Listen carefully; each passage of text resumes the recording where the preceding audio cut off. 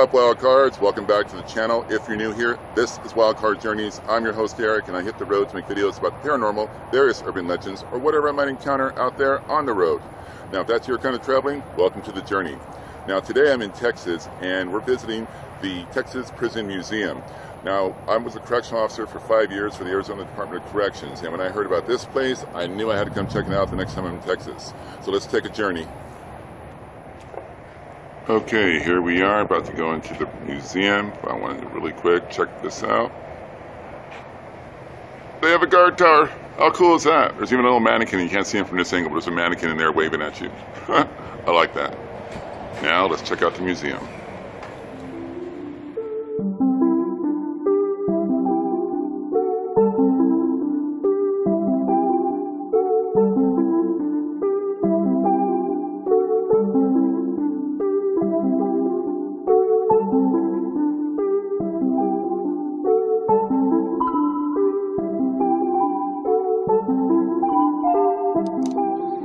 Okay, and here is a model display of the Walls unit, Huntsville prison. Drove by this on the way into town.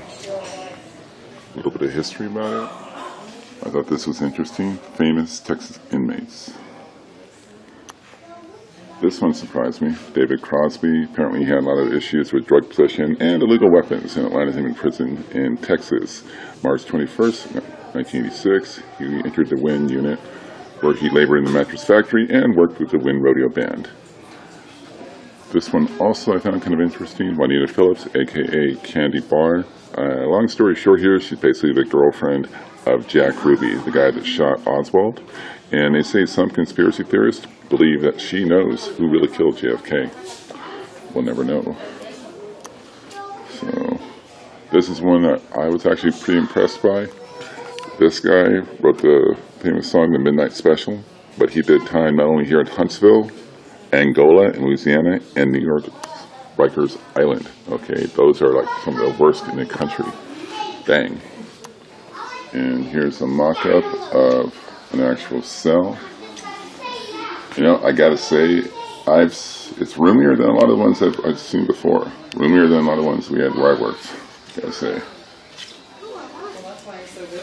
That's where you would live if you went to town.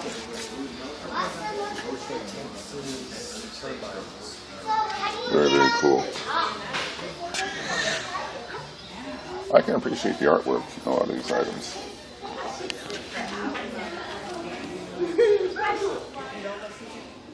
And this will be the Captain Joe Bird Cemetery, where they would bury inmates who were unclaimed, aka Peckerwood Hill.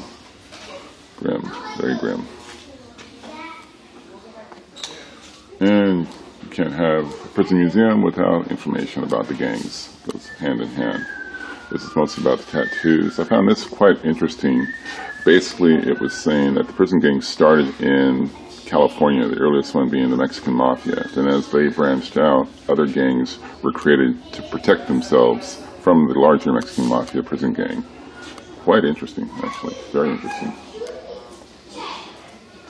Of course, we got some inmate-made weapons.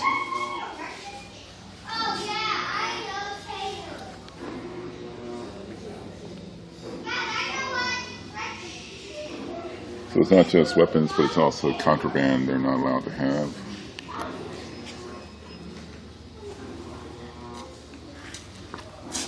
Now that one, whatever that is behind the hammer, that is some Wolverine-looking action right there. Nasty.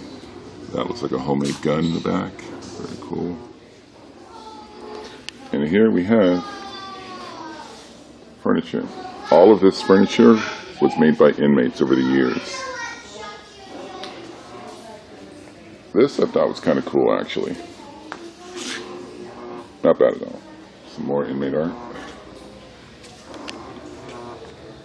Now, from what I understand about this one, inmate created it. It was technically contraband, so he couldn't keep it. But he did such a good job on it, they let him send it home to his family, but only if he made another one here in the museum. So, it's Prisonopoly. I wouldn't mind playing that. This is a match cross, handmade by an inmate from the days when matches and tobacco were legal and sold in the unit commissary, made completely out of matches. Wow. Now this is the one I've been waiting to see. This is an entire chess set made out of soap. So you have the correctional officers on one side with the inmates on the other. And if you look, all the inmates are carrying shanks.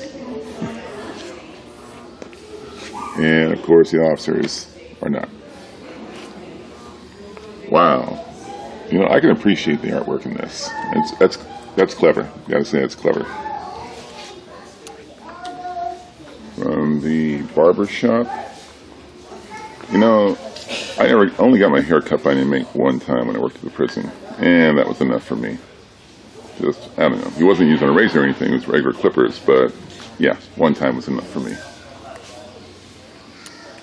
And here we have, this is grim, but really interesting. The various forms that they used to execute inmates. It says here, 3 very different forms of execution have been used since the founding of Texas prison system in 1849. The first form of execution was hanging, which took place in the counties rather than Texas prison system from 1849 to 1924. The second was the electric chair, Old Sparky, which was used from 1924 to 1964 to execute 361 men. The third and last form is lethal injection. The 3-step process was used from 1982 until 2012.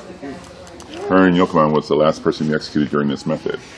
A 1-step lethal injection process continues to be used since 2012. And there it is. The electric chair they executed 361 inmates in. That chair right there. The inmates nicknamed it Old Sparky. And they said when it was used, they called it riding the thunderbolt. Now this is kind of interesting right here. It says when the warden gave the signal, the executioner threw the switch, sending 1,800 volts through the condemned man's body, knocking him unconscious and paralyzing his brain. The voltage was then reduced to 500 volts momentarily to prevent his body from catching on fire or exploding. The executioner would then take the voltage up to 1,300 volts and then back to 500 volts, where it was held for a minute to maintain a paralysis of the brain and a suspension of his body's life-supporting functions. When the electric generator purred to a halt, the physician would step forward, place a stethoscope on the man's chest, then turn to the warden and pronounce him dead.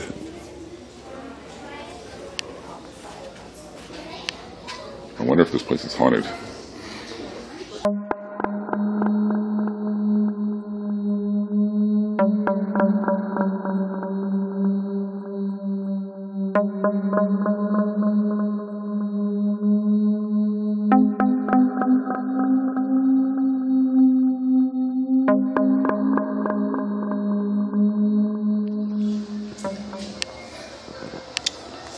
These are remnants from the Huntsville prison rodeo. It ran from 1931 until 1986. 55 years, that's a pretty good run for any rodeo, I'd say.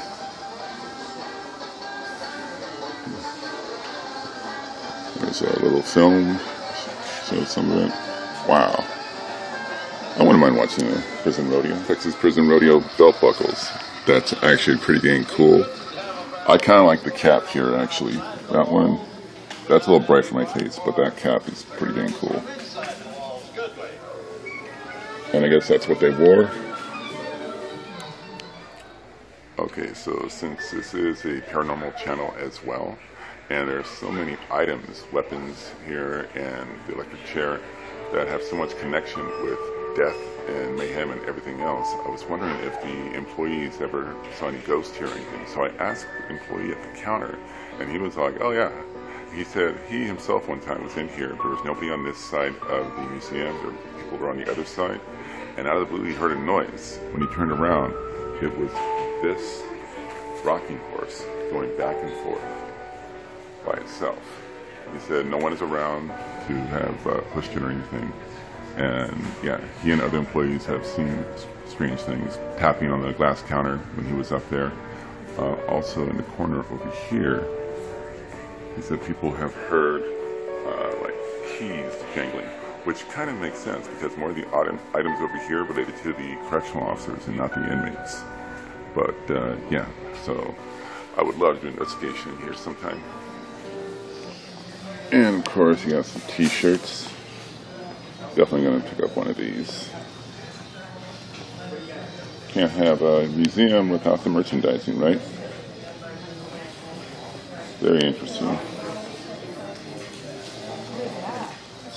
A lot to do with the Masons here. A lot of Mason symbols and items, merchandise related to the Freemasons.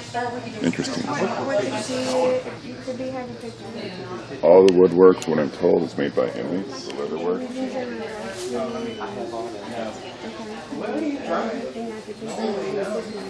trying to decide if I want a hat. I don't know if I want a hat yet. Very cool. Definitely picking up a mug. $5 for a mug, you can't beat that.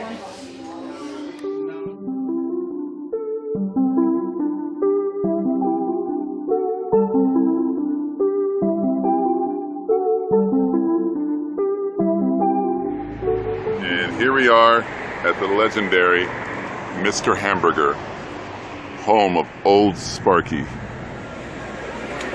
So they have the original, they got the killer, they got the King Kong, they got the warden, and the one I'm getting is Old Sparky, a deep fried patty, lettuce, tomato, pickles, ranch, Texas, and July sauce.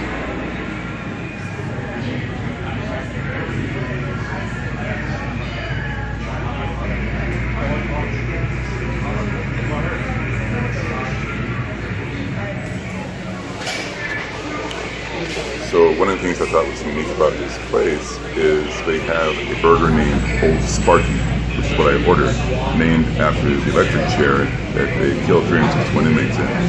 So that was interesting. And also because they're literally down the road from the Huntsville unit, they say a lot of inmates come straight here after getting released for their first meal of freedom, as well as a lot of death row inmates order their last meal from here. I'm thinking I want to know if I'm cooking someone's last meal. That would be a little tricky. This is Old Sparky, named after the electric chair. And it's basically a chicken fried beef patty, and then they have a secret hot sauce on there that they call Texas in July, which if you've been in Texas in July, you know that's quite foreboding. So it's Old Sparky with a side of Mexican street fries. Wish me luck. And there you have it, the Texas Prison Museum, located just outside Huntsville, Texas. This place was fascinating. I wish I had more time to stay today, but I got to catch a flight soon. Thank you for watching. If you enjoyed this video, hit like below, comment, or better yet, subscribe. You can catch all my videos as I hit the road for the paranormal, various urban legends, or whatever might be out there on the road. Thank you again, and we'll see you on the journey.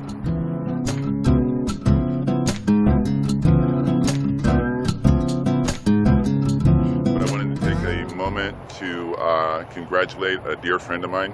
As a lot of you know, I was a correctional officer with the Arizona Department of Corrections for several years, and one of my dear friends, I'm not going to say her name because COs have to maintain a low profile on social media, but you know who you are. I know you know who you are. But a dear friend of mine recently retired from the department. I couldn't be more proud or impressed. Congratulations. And not just for me, but for so many of us that served with you, I wanted to say you are one of the finest, bravest officers I've ever had the honor of working with. Even though you do talk a lot of shit. You know you do. Don't even deny it. But congratulations again on your retirement. That is awesome. We'll see you soon. Take care, everyone.